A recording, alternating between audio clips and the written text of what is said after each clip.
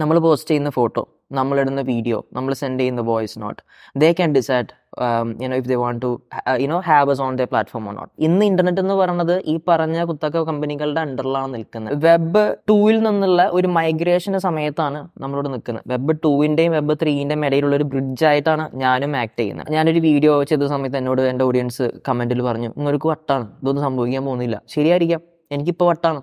ഇപ്പോൾ ആൾക്കാർക്ക് ചിലപ്പോൾ എൻ്റെ വർത്താനം കേൾക്കുമ്പോൾ, ഞാൻ പറഞ്ഞത് കേൾക്കുമ്പോൾ ചിലപ്പോൾ ഇത് വട്ടായിട്ട് തോന്നിയേക്കാം. ഞാൻ പറയാണ്, ഇപ്പം നമ്മൾ ചെയ്യുന്ന പരിപാടി നാളെ ഞാൻ എൻ്റെ വീട്ടിലിരുന്ന് VR ഹെഡ്സെറ്റ് വെച്ചിട്ട് നിങ്ങൾക്ക് മുമ്പിൽ ചെയ്യുന്നുണ്ടാവും. സത്യസന്ധമായിട്ട് പറയുകയാണെന്നുണ്ടെങ്കിൽ എന്താണ് Web3, എന്താണ് മെറ്റാവേഴ്സ്, എന്താണ് ബ്ലോക്ക് ചെയിൻ, എന്താണ് ക്രിപ്റ്റോഗ്രഫി, ഇതൊന്നും എനിക്ക് എക്സാക്റ്റ് ആയിട്ടൊരു ഐഡിയ ഇല്ല. കേട്ടറിവ് മാത്രമേ ഉള്ളൂ. കുറച്ച് ഒരു പരിധി വരെ എനിക്ക് അറിയുള്ളൂ.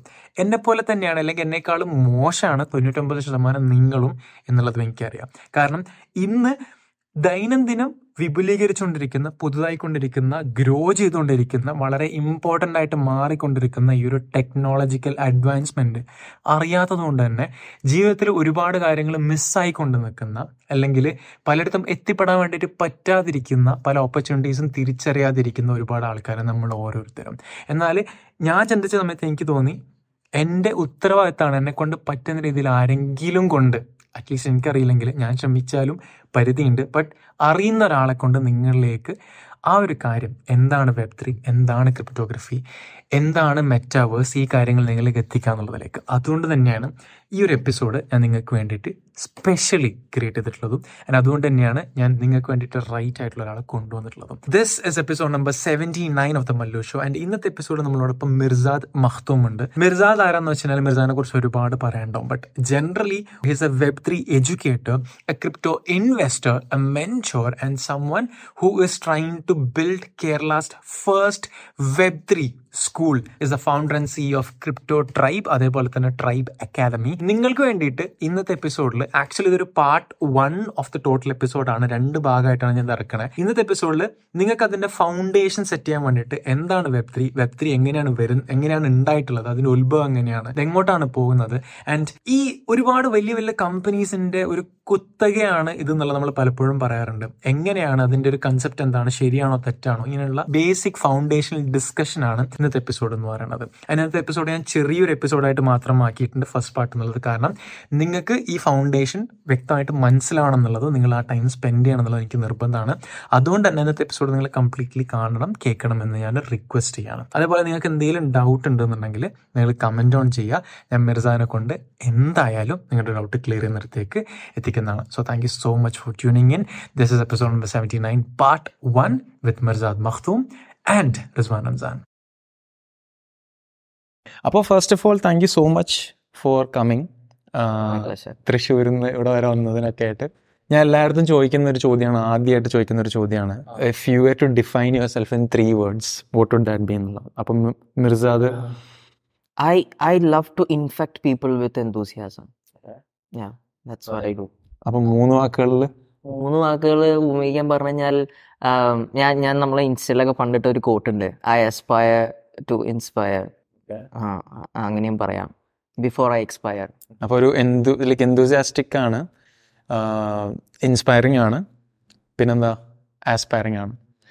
3 വാക്കുകൾ വരാണെന്നുണ്ടെങ്കിൽ ഓക്കെ, അടിപൊളി. മേ ബി അതിൽ തന്നെ ആയിരിക്കും കേട്ടോ ഒരു കൈൻഡ് ഓഫ്, നമ്മളിപ്പോൾ ഇന്ന് സംസാരിക്കാൻ പോകുന്ന ഒരു കൈൻഡ് ഓഫ് എന്താ പറയുക, നീഷ് എന്നുള്ളതും Web3 ആണ്.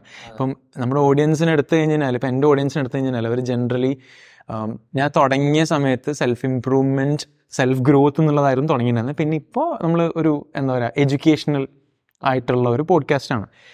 Web3 നമ്മൾ പലരും ഇന്നും Web2 പോലും എത്തിയിട്ടില്ല, റൈറ്റ്? ആ ഒരു സമയത്ത് നമ്മൾ Web3 ഷിഫ്റ്റ് ആകുമ്പം ഒരുപാട് ആൾക്കാർക്ക് ഡൗട്ട് ഉണ്ടാവും. നമ്മൾ എന്നും ഇപ്പം ഗാരി വി ആയി കഴിഞ്ഞാലും അങ്ങനെയുള്ള ഒരുപാട് ആൾക്കാർ ഇങ്ങനെ Web3 ലോഗൻ പോൾ ഒരുപാട് ആൾക്കാർ സംസാരിക്കുന്നത് കേട്ടിട്ടുണ്ട്. പക്ഷേ എന്താണ് Web3 എന്ന് വെച്ച് കഴിഞ്ഞാൽ നമ്മളിപ്പോൾ എവിടെ നിന്ന് തുടങ്ങും? നമ്മൾ തുടക്കത്തിൽ, അതായത് 1, 2, 3 അങ്ങനെ വരേണ്ടി വരും. ആ ഒരു ഓർഡറിൽ വന്നാലാണ് ആൾക്കാർക്ക് എന്താണ് ഇതിൻ്റെ ഒരു കൺസെപ്റ്റ് എന്നുള്ളത് മനസ്സിലാവുള്ളൂ. So I start from 1, 2, 3. എന്തായിരുന്നു web 1, first generation of web? ഈ വെബ് എന്ന് പറയുന്നത് ആൾക്കാർ ഒരു കൺസെപ്റ്റ് ടെക്നോളജിയാണ്. ടെക്നോളജി അല്ല, അതൊരു ജനറേഷനാണ്, ഒരു ട്രെൻഡാണ്. അതായത് ഇപ്പോൾ തുടക്ക കാലങ്ങളിലൊക്കെ ഈ മിസൈൽസ് കൺട്രോൾ ചെയ്യാനായിട്ടാണ് ആദ്യം ഇൻ്റർനെറ്റ് തന്നെ കണ്ടുപിടിക്കുന്നത് അമേരിക്കക്കാർ. അതായത് ഒരു മിസൈലിനെ ഒരു ഒരു ഒരു ഒരു കൂട്ടം മിസൈലിനെ കൺട്രോൾ ചെയ്യാൻ ഒരു കമ്പ്യൂട്ടർ ഉപയോഗിച്ച് കഴിഞ്ഞാൽ പറ്റില്ല ഈ യുദ്ധ സമയത്തൊക്കെ, വേൾഡ് വാറിൻ്റെ സമയത്തൊക്കെ.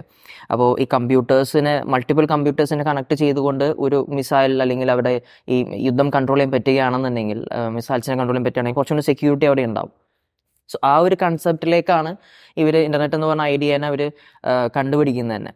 അപ്പോൾ ഇൻ്റർനെറ്റ് വന്നതിന് ശേഷം അത് വളരെ ചുരുക്കം ആൾക്കാരിലേക്ക് മാത്രം ഒതുങ്ങി നിൽക്കുന്ന ഒരു സാധനമായിട്ട് മാറി.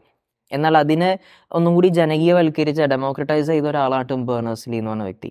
അപ്പോൾ അദ്ദേഹം ഈ Web 1 എന്ന് പറഞ്ഞ ആശയം ഈ ഇൻ്റർനെറ്റിൻ്റെ കൂടെ പ്ലഗ് ചെയ്യാം. ഇൻ്റർനെറ്റിലെ ഫസ്റ്റ് അപ്ലിക്കേഷനാണ് Web 1 എന്ന് പറഞ്ഞത്. അത് ഈ ബ്രൗസേഴ്സും അല്ലെങ്കിൽ മറ്റുള്ള രീതിയിൽ സെർച്ച് എൻജിൻസും ഒക്കെ കൊണ്ടുവന്ന ഒരു ഐഡിയ ആണത്. സോ അവിടെ നിന്ന് അങ്ങോട്ടേക്ക് അക്കാഡമിക് ലെവലിലും അതുപോലെ തന്നെ റിസർച്ച് ലെവലിലും ഭയങ്കര ടക്കി ആയിട്ടുള്ള ആൾക്കാരുടെ ഇടയിൽ മാത്രമാണ് ഈ സാധനം ഒതുങ്ങി നിന്നിരുന്നത്. പിന്നെ അവിടെ നിന്ന് അങ്ങോട്ടേക്ക് ഇൻ്റർനെറ്റ് എക്സ്പ്ലോർ അങ്ങനെയുള്ള കാര്യങ്ങളൊക്കെ, സെർച്ച് എൻജിൻസ് വന്നപ്പോൾ ഇത് കുറച്ചും കൂടി ജനകീയവൽക്കരിച്ചു, കുറച്ചും കൂടി ആൾക്കാരിലേക്ക് ഈ സാധനം ടെക്നോളജിയും എത്തി. പക്ഷെ അപ്പോഴും ഉണ്ടായിരുന്ന ലിമിറ്റേഷൻ എന്ന് പറഞ്ഞത് കോഡിങ് അറിയുന്ന ആൾക്കാർക്ക് അല്ലെങ്കിൽ ഇതിൽ ഡെവലപ്പ് ചെയ്യാൻ അറിയുന്ന ആൾക്കാർക്ക് മാത്രമേ ഇത് ഉപയോഗിക്കാൻ പറ്റിയിരുന്നുള്ളൂ. ഏർലി അഡോപ്റ്റേഴ്സ് എന്ന് പറഞ്ഞത് ബൈനറി ആണ് മിക്ക ഉണ്ടായിരുന്നു തോന്നുന്നു. അതെ അതെ, അത് നമ്മൾ ഈ എന്താ പറയുക ലിനക്സ് ഒക്കെ പോലുള്ള പ്രോഗ്രാമിംഗ് ലാംഗ്വേജ് ആയിട്ട് കുറച്ചും കൂടെ കോംപ്ലിക്കേറ്റഡ് ആയിരുന്നു എന്നാണ് പറയാം. I wouldn't say it was complicated. I would say the limit was the access was limited. അപ്പോൾ ഈ Web 1 സമയത്ത് ഈ പറഞ്ഞ ചെറിയൊരു കൂട്ടം ആൾക്കാരുടെ കമ്പ്യൂട്ടേഴ്സ് ഒതുങ്ങി പോയെങ്കിൽ കൂടി എനിക്ക് തോന്നുന്നു ഒരു 2005 ആ സമയത്തൊക്കെയാണ് നമ്മളും ഈ പറഞ്ഞ ഒരു Web 1 ഒരു സ്പേസ് നിൽക്കുന്നത്. ഡയലർ കണക്ഷനൊക്കെ ഉണ്ടായിരുന്നൊരു സമയമായിരുന്നു. എതർനെറ്റ് കേബിൾ കണക്ട് ചെയ്ത് കമ്പ്യൂട്ടറിലേക്ക് കോഡ് അപ്ലൈ ചെയ്ത് BSNL മറ്റേ കോഡ് കിട്ടും. പണ്ട് ഉപ്പൊക്കെ വരുമ്പോൾ നാട്ടിൽ കമ്പ്യൂട്ടർ ഉണ്ടെന്നുണ്ടെങ്കിൽ കോഡ് കണക്ട് ചെയ്തിട്ട് ഒരു സൗണ്ട് ഉണ്ടാവും. ആ ഡയലർ ടൂൺ കണക്ട് ചെയ്താലാണ് നെറ്റ് കണക്ട് ആവുള്ളൂ. അപ്പം അന്ന് നമ്മൾക്ക് പറ്റിയിരുന്നത്, ഒരു സാധാരണ യൂസർ എന്നല്ല നമുക്ക് സാധിച്ചിരുന്നത്, if I know how to access computer, if I have the access to A computer, നമുക്ക് റീഡ് ചെയ്യാൻ പറ്റും എന്താണ് ലോകത്തിൽ നടക്കുന്നത് അല്ലെങ്കിൽ അവിടെ എന്താണോ ഉള്ളത് അത് വായിക്കാനും അതിനെ നമുക്ക് കൺസ്യൂം ചെയ്യാനും പറ്റും. അപ്പോൾ ആ സമയത്ത് ഒരു ഡെവലപ്പറെ സംബന്ധിച്ച് എന്തും എവിടെയും പോസ്റ്റ് ചെയ്യാം. ഓപ്പൺ സോഴ്സ് ആയിരുന്നു. അത് ആരുടെയും കൈൻ്റെ ഇടയിലായിരുന്നില്ല. അത് ഡീസെൻട്രലൈസ്ഡ് ആയിരുന്നു, ഒരാളുടെ അധീനതയിലായിരുന്നില്ല. സോ പിന്നെ കാലങ്ങൾ കടന്നുപോയി. ഫാസ്റ്റ് ഫോർവേഡ് 10 years നമ്മൾ പിന്നെ സോഷ്യൽ മീഡിയയും അതുപോലെ തന്നെ മൊബൈൽ ഫോണുകളും സ്മാർട്ട് ഫോണുകളും പിന്നെ ക്ലൗഡ് സെർവേഴ്സിൻ്റെ ഒക്കെ ഒരു കാലഘട്ടം വന്നു. സോ Web 2 സംഭവിച്ചതെന്ന് വെച്ച് കഴിഞ്ഞാൽ അങ്ങനെ Web 1 നിന്ന് Web 2 മൈഗ്രേറ്റ് ചെയ്യണം. ഈ Web 2 വന്നപ്പോൾ അതിനെ അടിസ്ഥാനപരമായിട്ട് സപ്പോർട്ട് ചെയ്തിരുന്ന 3 കാര്യങ്ങളാണ് ഞാനിപ്പോൾ പറഞ്ഞത്. മൊബൈൽ ഫോൺ, അതുപോലെ തന്നെ social media plus cloud service. Mobile phone എല്ലാവർക്കും ആക്സസ് കൊടുത്തു, ലോകത്തിൻ്റെ എല്ലാ കോണിൽ ഇരുന്നുകൊണ്ട് ആക്സസ് കൊടുത്തു. സോഷ്യൽ മീഡിയ എല്ലാവർക്കും റെസ്പോൺസീവ് ആക്കാനായിട്ടുള്ളൊരു അവസരം കൊടുത്തു, അവർക്കും അതിൽ പാർട്ടിസിപ്പേറ്റ് ചെയ്യാനായിട്ടുള്ളൊരു അവസരം കൊടുത്തു. അതുപോലെ തന്നെ ക്ലൗഡ് സെർവേഴ്സ് ഇതിനെ ഒരു കുടക്കീഴിലേക്ക് കൊണ്ടുവന്നു. അതായത് ഒരു കമ്പ്യൂട്ടർ മേടിക്കണമെന്നുണ്ടെങ്കിൽ, ഒരു സെർവർ വേണമെന്നുണ്ടെങ്കിൽ ഒരുപാട് കാശ് ചിലവാക്കേണ്ട ഒരു സമയത്ത് ക്ലൗഡ് സെർവേഴ്സ് വന്നിട്ട് ചീപ്പായി, ഹാർഡ്വെയർസ് ഉപയോഗിക്കേണ്ട, നിങ്ങൾക്ക് ക്ലൗഡിൽ ഉപയോഗിക്കാം, ക്ലൗഡിൽ അപ്ലോഡ് ചെയ്യാം, ഡാറ്റ സ്റ്റോർ ചെയ്യാം, നിങ്ങൾക്ക് ഹാർഡ്വെയർ മേടിക്കേണ്ട ആവശ്യമില്ല, ഇതിനെല്ലാം ഒരു ആക്സസ് കൊടുത്തു. സോ പക്ഷെ അവിടെ സംഭവിച്ചത് ഈ ആമസോൺ, അതുപോലെ തന്നെ AWS, അതുപോലെ തന്നെ ഗൂഗിൾ, മൈക്രോസോഫ്റ്റ്, ഇത്തരത്തിലുള്ള വൻകിട കമ്പനികൾ ഇതിനെന്ത് ചെയ്തു, അവരുടെ കയ്യിലേക്ക് കൊണ്ടുവന്നു. നമ്മളിന്ന് ഉപയോഗിക്കുന്ന എല്ലാ ആപ്ലിക്കേഷൻസും, നമ്മളിന്ന് ഉപയോഗിക്കുന്ന എന്തെടുത്താലും, even the money V hold, it's uploaded in to A server എന്ന് വേണമെങ്കിൽ വിളിക്കാം. അത് നമ്മളുടെ അല്ല. അവിടെ ഒരു ലിമിറ്റ് ആസ് എ യൂസ് നമ്മളെല്ലാവരും ഫേസ് ചെയ്യുന്നുണ്ട്. സോ ഈ Web 1 to Web 2 മൈഗ്രേഷനിൽ mobile phone മറ്റുള്ള കാര്യങ്ങളൊക്കെ സപ്പോർട്ട് ചെയ്തപ്പോൾ Web 1, if I say Web 1 was read only എന്ന് പറയാം. പക്ഷെ Web 2 read only, read plus right plus respond, react ചെയ്യാനും റെസ്പോണ്ട് ചെയ്യാനുമായിട്ടുള്ളൊരു ഓപ്പർച്യൂണിറ്റി കൊടുത്തെങ്കിലും അവിടെ ആൾക്കാരെ യൂസേഴ്സിന് ബെനിഫിഷ്യൽ, അതായത് യൂസേഴ്സിന് ഉപയോഗിച്ചുകൊണ്ട് ഈ സിസ്റ്റം ബിൽഡ് ചെയ്ത് തുടങ്ങി. അതായത് തുടക്കകാലങ്ങളിൽ ആരും അങ്ങോട്ടേക്ക് കാശ് കൊടുക്കാൻ തയ്യാറായിരുന്നില്ല. അപ്പോൾ ഫ്രീ എക്സ്പീരിയൻസ്, യൂസർ ഇൻ്റർഫേസ് എന്നുള്ള രീതിയിലൊക്കെ ഈ സാധനം എക്സ്പീരിയൻസ് പ്രൊവൈഡ് ചെയ്തിട്ട് ആ എക്സ്പീരിയൻസിന് പുറമെ ആസ് എ യൂസർ നിങ്ങളെ ഡാറ്റ അവർ എടുത്തു തുടങ്ങി. അങ്ങനെ ആമസോണും അതുപോലുള്ള വലിയ വലിയ ക്ലൗഡ് സെർവേഴ്സും ഒക്കെയാണ് പിന്നീട് ഇൻ്റർനെറ്റിനെ തന്നെ കൺട്രോൾ ചെയ്ത് തുടങ്ങിയത്. ഇന്ന് ഇൻ്റർനെറ്റ് എന്ന് പറയുന്നത് ഈ പറഞ്ഞ കുത്തക കമ്പനികളുടെ അണ്ടറിലാണ് നിൽക്കുന്നത്, സെക്കൻഡ് ജനറേഷൻ വെബ് എന്ന് പറയുന്നത്. കാരണം അവർക്ക് തീരുമാനിക്കാം എന്ത് ചെയ്യണം എന്നുള്ളത്. നമ്മൾ പോസ്റ്റ് ചെയ്യുന്ന ഫോട്ടോ, നമ്മളിടുന്ന വീഡിയോ, നമ്മൾ സെൻഡ് ചെയ്യുന്ന voice note, they can decide if they want to have us on their platform or not. ഒരു എക്സാമ്പിൾ പറയുകയാണെങ്കിൽ ഇപ്പോൾ ട്വിറ്ററിൽ നിന്ന് നമ്മുടെ ഡൊണാൾഡ് ട്രംപിനെ എടുത്ത് കളഞ്ഞൊരു കഥ. അദ്ദേഹം ട്വിറ്ററിൽ നിന്ന് പാർലറിലേക്ക് പോയി. പാർലറിൻ്റെ അപ്ലിക്കേഷൻസ് അവരാദ്യം ആൻഡ്രോയിഡിൽ നിന്നും iOS നിന്നും എടുത്ത് കളഞ്ഞു. പിന്നെ അത് വെബ്സൈറ്റിലേക്ക് മാറിയപ്പോൾ വെബ്സൈറ്റിനെ തന്നെ കംപ്ലീറ്റ്ലി കമ്പനിയെ തന്നെ വൈപ്പ് ഔട്ട് ചെയ്യാനായിട്ട് ആമസോൺ AWS സെർവറിന് പറ്റി. അതായത് ഇപ്പോൾ എലൻ മസ്കിനെ ഈ ഡൊണാൾഡ് ട്രംപിനെ പോലെ 88 മില്യൺ ഫോളോവേഴ്സ് ഉള്ള ഒരാളുടെ അക്കൗണ്ട് പോലും എടുത്തു കളയാൻ അവർക്ക് പറ്റുമെങ്കിൽ അയാൾ ഡിജിറ്റലി ഹോംലെസ് ആക്കാനായിട്ട് ഈ പറഞ്ഞ ക്ലൗഡ് സർവേഴ്സിന് പറ്റുമെങ്കിൽ പ്രിറ്റി ഷുവർ ദാറ്റ് നമ്മളെപ്പോലുള്ള ആൾക്കാർക്ക് ഒന്നും കൂടെ വേറെ ഓപ്പർച്യൂണിറ്റി ഇല്ല, വേറെ ഓപ്ഷൻ ഇല്ല. ഇത് you play by there rules. ഞാൻ എപ്പോഴും പറയുന്ന ഡയലോഗാണ്, ഇത് you play by there rules or you don't play at all. ഇപ്പോൾ വാട്സാപ്പിൻ്റെ പ്രൈവസി പോളിസി 2017 മാറ്റി. അതായത് you take it or leave it എന്നുള്ളൊരു ഓപ്ഷനിലേക്ക് കൊണ്ടുവന്നു. അതായത് ഒന്നില്ലേ നിങ്ങൾക്ക് നിങ്ങളുടെ ഡാറ്റ തരാം, ആ ഡാറ്റയെ ഞങ്ങളുടെ പ്രോഫിറ്റിനായി ഉപയോഗിക്കും, അതല്ലേ നിങ്ങൾക്ക് ലീവ് ചെയ്യാം. ഇതാണ് ഓപ്പർച്യൂണിറ്റി. അതാണ് നമുക്ക് മുമ്പിൽ വെച്ചൊരു option. You take it or leave it.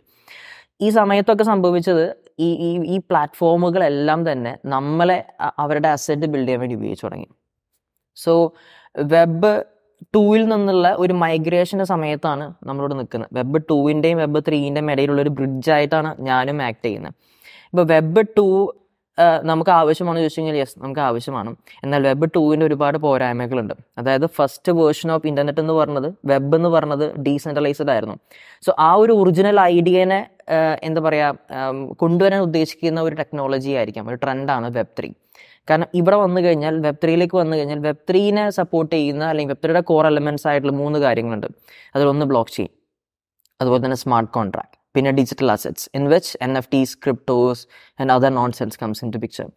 So web 3യുടെ ഒരു തുടക്കം എന്ന് പറയുന്നത് ഈ ഇൻ്റർനെറ്റിനെ വീണ്ടും ഡെമോക്രറ്റൈസ് ചെയ്യണം എന്നുള്ളൊരു ഐഡിയ ആണ്.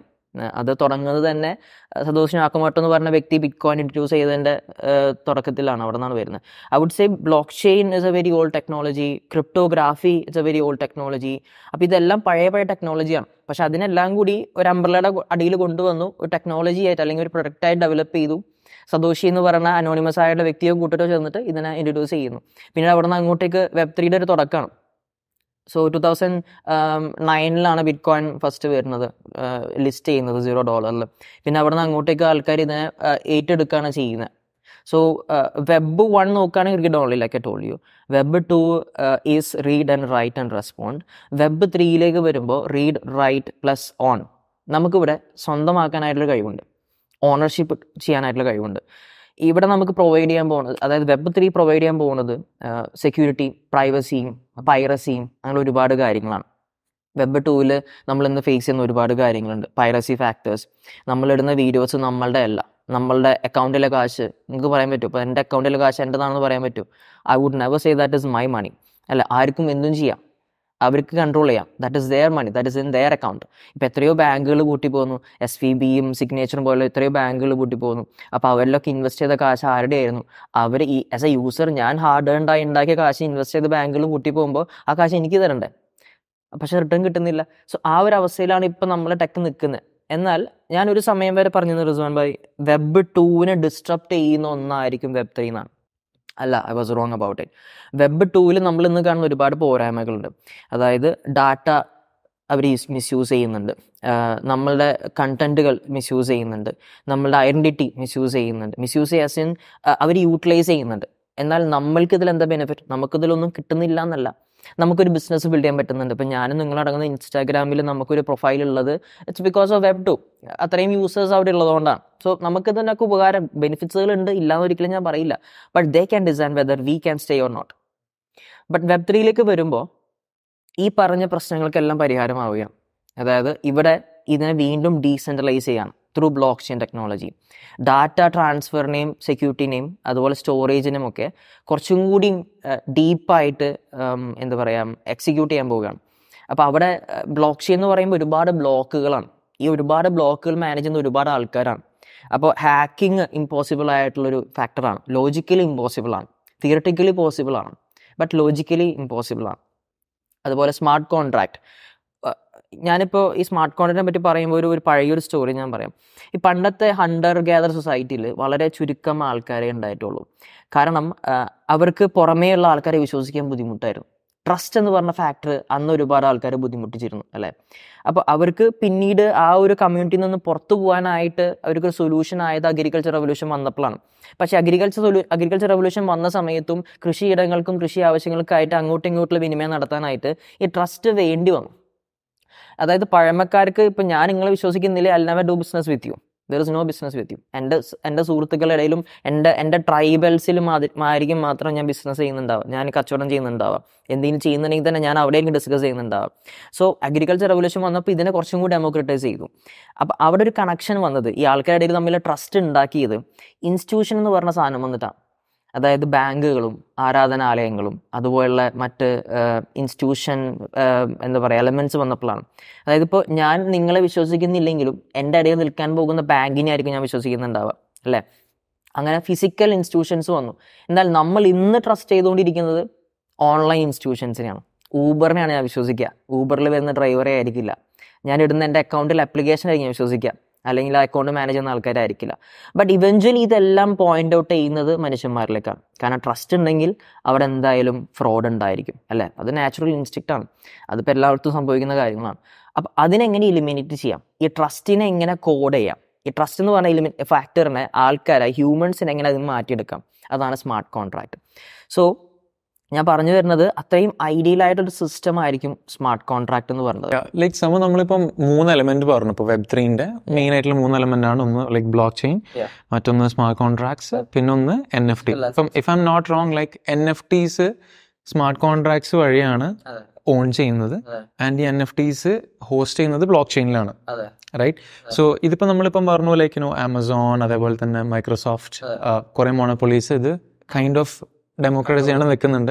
ആൻഡ് ആസ് ഫാർ ആസ് എൻ്റെ റിസർച്ച് ഒന്നും what I have understood is like okay the entire system is lean towards ഡെമോക്രറ്റൈസിങ് ownership of assets ആയാലും എന്ത് കാര്യങ്ങളായി കഴിഞ്ഞാലും. പക്ഷെ ഇതിന് ഒരു കൈൻഡ് ഓഫ് നമ്മളിപ്പോൾ പറഞ്ഞ പോലെ തന്നെ ഒരു കാര്യം ഞാൻ ഫൈൻഡ് ചെയ്തതെന്ന് വെച്ച് കഴിഞ്ഞാൽ ഈ മോണോപ്പൊളീസ് തന്നെയാണ് ഈ Web3യിലേക്കുള്ള ഷിഫ്റ്റും കൊണ്ടുവരുന്നത് എന്നുള്ളത് വൺ തിങ് ഐ ഫൗണ്ട്. രണ്ടാമത്തെ വെച്ച് കഴിഞ്ഞാൽ കോമൺ പീപ്പിളിന് ഇന്നും ഇപ്പോൾ നമ്മൾ ആദ്യം ഇനീഷ്യൽ പറഞ്ഞ ലൈക്ക് Web2 എന്നുള്ളൊരു ആശയം പോലും നമ്മളിപ്പം ഇന്ത്യ പോലുള്ള രാജ്യം എടുക്കുകയാണെന്നുണ്ടെങ്കിൽ തന്നെ I think more than 90% + people they survive below 10,000 rupees a month. So അവിടെ സമയത്ത് നമ്മളിപ്പം കോവിഡ് വന്ന സമയത്ത് തന്നെ കണ്ടു ലൈക്ക് എന്താ പറയുക മൊബൈൽ ഫോൺസ് ഇല്ലാത്തതും ഒക്കെ ആയിട്ട് സ്കൂൾസിൽ പോലും പോകാത്ത അവസ്ഥയാണ്. സോ അവിടെ നിന്ന് ഒരു Web3 ഷിഫ്റ്റ് ചെയ്യുമ്പോഴേക്ക് വീണ്ടും കോംപ്ലിക്കേറ്റഡ് ആയിട്ടുള്ളൊരു ടെക്നോളജി വരികയാണ്. സോ ഇതെങ്ങനെയാണ് ലൈക്ക് നമ്മൾ ഈ ഒരു നമ്മൾ ഡെമോക്രറ്റൈസിങ് എന്ന് പറയുന്ന സമയത്തേക്കും how will this democratise like ഒന്നീ മോണോപ്പൊളീസ് തന്നെയാണ് ഇതിലേക്ക് ഫണ്ടിങ് ആയാലും AI കാര്യങ്ങളൊക്കെ വരുന്ന സമയത്തേക്കും മെറ്റാവേഴ്സസ് അഗെയിൻ കംപ്ലീറ്റ്ലി അതിൻ്റെ ഫ്രണ്ടിയറിലായിട്ട് നിൽക്കുന്നത് ഇപ്പോൾ ഫേസ്ബുക്കാണ്. ഇപ്പം AI റെവല്യൂഷൻ്റെ ഫ്രണ്ടിയറായിട്ട് ഇപ്പോൾ ChatGPTയിലേക്ക് നിൽക്കുന്നത് മൈക്രോസോഫ്റ്റ് ആണ്. ഇപ്പോൾ ഗൂഗിൾ ബാർഡ് കൊണ്ട് വരികയാണ്. അതല്ലാന്നുണ്ടെങ്കിൽ ഇപ്പോൾ നമുക്ക് ബ്ലോക്ക് ചെയിൻ തന്നെ എടുക്കുകയാണെന്നുണ്ടെങ്കിൽ എല്ലാ കമ്പനീസും ജനറലി ഇപ്പം എനിക്ക് വേണമെന്നുണ്ടെങ്കിൽ എനിക്കൊരു ബ്ലോക്ക് ചെയിൻ ഓൺ ചെയ്യാൻ വേണ്ടിയിട്ട് ഇപ്പം കറൻ്റ്ലി ഇറ്റ്സ് നോട്ട് പോസിബിൾ. ഇപ്പം ഒരുപാട് ഇപ്പോൾ ബൈനാൻസ് ആയാലും അങ്ങനെ ഒരുപാട് companies kind of they are again building because അവർക്ക് അതിനുള്ള ഒരു freedom റിസോഴ്സസിൻ്റെ കാര്യത്തിലുണ്ട്. So how is it going to eliminate this? അല്ലാന്നുണ്ടെങ്കിൽ ഇതെങ്ങനെയാണ് ഡെമോക്രറ്റൈസ് ചെയ്യാൻ വേണ്ടിയിട്ട് പോകണം at this stage? Let me tell you one thing. ഇപ്പോൾ ടെക്നോളജി നമ്മുടെ നാട്ടിൽ വന്നു കഴിഞ്ഞാൽ ആ ടെക്നോളജി അഡാപ്റ്റ് ചെയ്യാനായിട്ട് എടുക്കുന്ന ഒരു കർവ് ഉണ്ടല്ലോ. ആ കർവിൻ്റെ ഫസ്റ്റത്തെ ഒരു പീരീഡ് എന്ന് പറയുന്നത് ഏർലി അഡോപ്റ്റേഴ്സ് ആണ്. ഈ ഏർലി അഡോപ്റ്റേഴ്സ് അത് ഉപയോഗിക്കണം എന്നില്ല, മേടിച്ചു കഴിഞ്ഞാൽ തന്നെ അത് ഉപയോഗിക്കണമെന്നില്ല, ഉപയോഗിക്കുന്നവരാണെന്നുണ്ടെങ്കിൽ തന്നെ അത് ഇഷ്ടപ്പെട്ട് പുറത്ത് പറയണമെന്നില്ല, അത് പറഞ്ഞാൽ തന്നെ ആൾക്കാർ മേടിക്കണമെന്നില്ല. First thing. എക്സാമ്പിൾ ഞാൻ പറയാം. ഇപ്പോൾ ഐഫോൺ ഇറങ്ങിയ സമയത്ത് അതിൻ്റെ മാർക്കറ്റ് ക്യാപ്പ് എന്ന് പറഞ്ഞാൽ 0 ആയിരുന്നു. പിന്നീട് അവിടുന്ന് അങ്ങോട്ടേക്ക് ഈ ഐഫോൺ മേടിച്ച ആൾക്കാർ അതിനെപ്പറ്റി ഉപയോഗിച്ചും സംസാരിക്കാൻ തുടങ്ങി. എക്സാക്ട്ലി മൗത്ത് പബ്ലിസിറ്റിയിലേക്ക് വന്നു. ഐഫോൺ ഇറങ്ങിയ സമയത്ത് ആ ടെക്നോളജി ആർക്കും ആവശ്യം ഉണ്ടായിരുന്നില്ല. It was very expensive. So I M telling you the story. IPhone തുടങ്ങി അവർ ഫസ്റ്റ് ഇയർ സെല് ചെയ്ത് 1 to 2 million മാത്രമാണ്. അവർ പറഞ്ഞു it's okay, it's A beginning of something new എന്നുള്ള രീതിയിലാണ്. പക്ഷെ ഇത് മേടിച്ച ആൾക്കാർ അവരുടെ സുഹൃത്തുക്കളെ കൊണ്ട് നിർബന്ധിച്ച് ഇത് മേടിപ്പിക്കാൻ, അവരെ ഫോഴ്സ്ഫുള്ളി മേടിപ്പിക്കാൻ സംസാരിച്ചു തുടങ്ങി. ബിക്കോസ് അവരുടെ ഓരോ ദിവസവും ഓരോ മണിക്കൂറും അവർ സ്പെൻഡ് ചെയ്തിരുന്നത് ഈ പീസ് ഓഫ് ടെക്കിനുള്ളിലായിരുന്നു. കാരണം ദേ loved it. They knew that this gonna change something. They knew that this is gonna be something big അല്ലേ. പിന്നീട് അവിടെ നിന്ന് അങ്ങോട്ട് സംഭവിച്ചത് ആപ്പിൾ എന്ന് പറയുന്നത് ലോകത്തിൽ തന്നെ ഏറ്റവും വലിയ മാർക്കറ്റ് ക്യാപ്പുള്ള കമ്പനിയായിട്ട് മാറി എന്നുള്ളതാണ്. But the growth, if you look at it, the early adopters were using it and they were telling people about it. Publicity ഉണ്ടായിരുന്നു അവിടെ. 2018 തോന്നുന്നു ഈ പറഞ്ഞ ChatGPT founder Sam Altman VR പറ്റി സംസാരിക്കുന്നത്. VR അന്നും മാർക്കറ്റിലുണ്ട്, ഇന്നും മാർക്കറ്റിലുണ്ട്. നമ്മളെ കയ്യിൽ എത്ര പേരുടെ കയ്യിൽ VR ഉണ്ട്? ഒരാളുടെ കയ്യിൽ ഉണ്ടാവില്ല. ഇപ്പം എൻ്റെ കയ്യിൽ ഒരെണ്ണം ഇരിക്കുന്നുണ്ട്, ഡ്യൂപ്ലിക്കേറ്റാന്ന് മാത്രം. നമ്മൾക്ക് പുറത്ത് കണ്ട് ഉപയോഗിച്ച സാധനമുള്ളൂ. നമ്മൾ ഓർഡർ ചെയ്തിട്ട് പോലും ഇതുവരെ കിട്ടിയിട്ടില്ല, സ്റ്റോക്കില്ല. ആരുടെ അടുത്ത് ആർക്കും ഇത് വേണ്ട. 65,000 രൂപ കൊടുത്തിട്ട് ആരെങ്കിലും കണ്ണുമ്പോൾ ക്യാമറ മേടിച്ച് വെക്കുമോ, അല്ലെങ്കിൽ ലൈറ്റ് മേടിച്ച് വെക്കുമോ, അല്ലെങ്കിൽ മോണിറ്റർ മേടിച്ച് വെക്കുമോ? As of now it is nothing.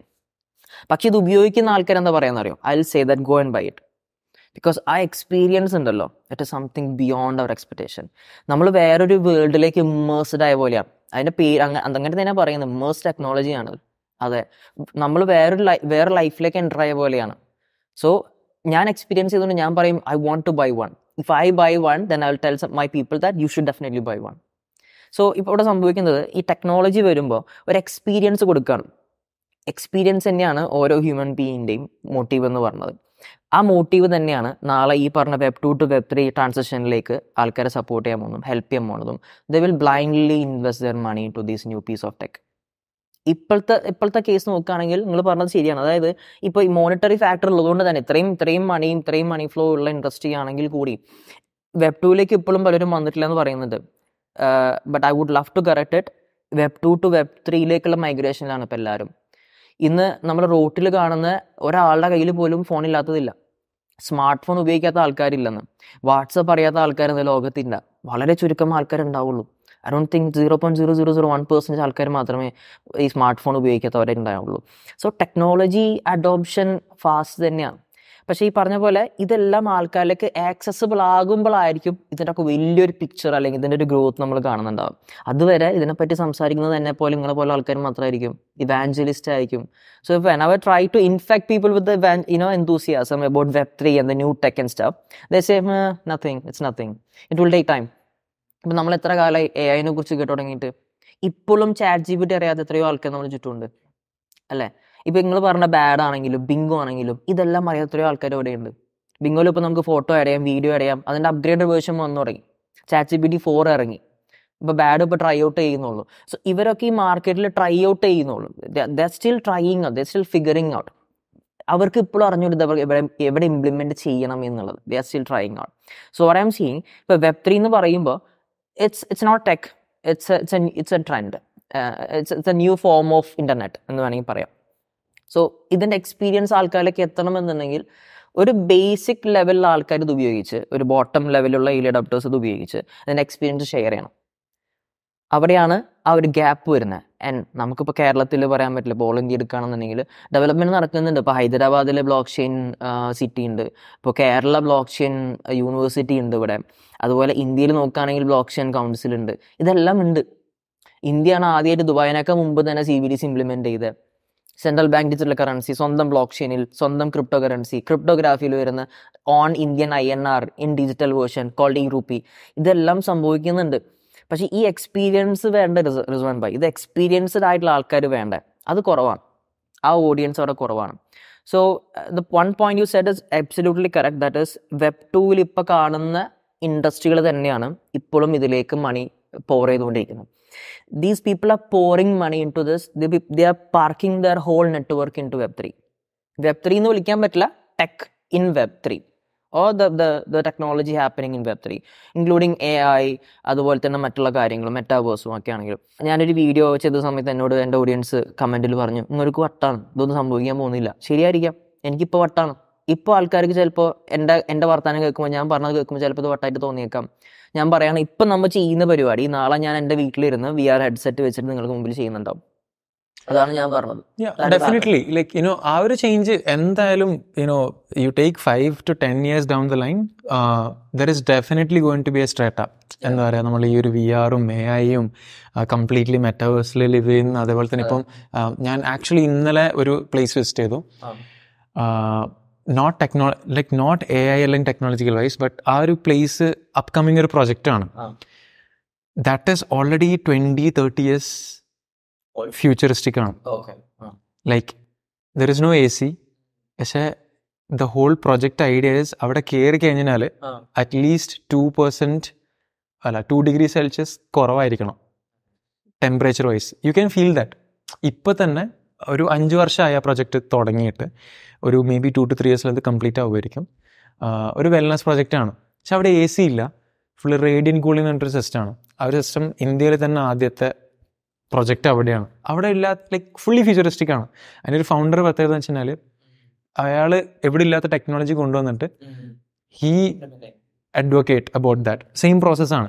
പക്ഷെ അവിടെ again one thing I found over there is that there is freedom to experience this എന്നുള്ളതിലേക്കാണ്. പക്ഷേ ഞാനും again as I said earlier right, ഞാൻ ഇതിന് മുന്നേ four around 1 year good time എനിക്ക് NFT ഇതിൻ്റെ ബാക്കിൽ I had to do A research. One thing I found out is that definitely there is huge ഒരു particular ഫേസിൽ let's say 2 years down the line everyone will be forced to move into this. Not just adapt അല്ല, you forcefully നമുക്ക് എന്താ പറയുക, okay you have to do it എന്നുള്ളതാവാം. eventually suppose let's say like എല്ലാവരും predict ചെയ്ത പോലെ bills NFTs ആവാം, or like contracts NFTs ആവാം, certificates NFTs ആവാം, അല്ലാന്നുണ്ടെങ്കിൽ NFT ഒരു ട്രെൻഡ് ആവാം, could be A life style, status കോ ആവാം. So everything will be.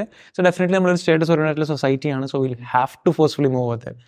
പക്ഷേ അൾട്ടിമേറ്റ്ലി ഇത് പഠിക്കുക എന്നുള്ളതും it's A thing right. And ultimately very thankfully എന്താ പറയുക, നിങ്ങളിപ്പം ട്രൈബ് അക്കാദമി കൊണ്ട് ആയിക്കഴിഞ്ഞാൽ V are trying to do something right. ആ ഒരു ഗ്യാപ്പ് ബ്രിഡ്ജ് ചെയ്യാണ്. But again it is very complicated right to learn. ഇപ്പം നിങ്ങളെ ഒരു ഇത് എടുക്കുകയാണെന്നുണ്ടെങ്കിൽ തന്നെ it would have taken you some time. ഇന്നും you would be I guess like നിങ്ങൾ സംസാരിക്കുന്ന ഫാക്ട്സ് ഒക്കെ കഴിയുമ്പം you might be constantly updating your self learn about that right. So it takes a lot to learn. So എവിടെ നിന്ന് തുടങ്ങണം? One thing, ഇപ്പോൾ പഠിക്കുന്ന കാര്യത്തിലാണെന്നുണ്ടെങ്കിൽ അല്ലാതെ to be aware of this, എവിടെ നിന്ന് തുടങ്ങണം? And once you start, how to keep on going there.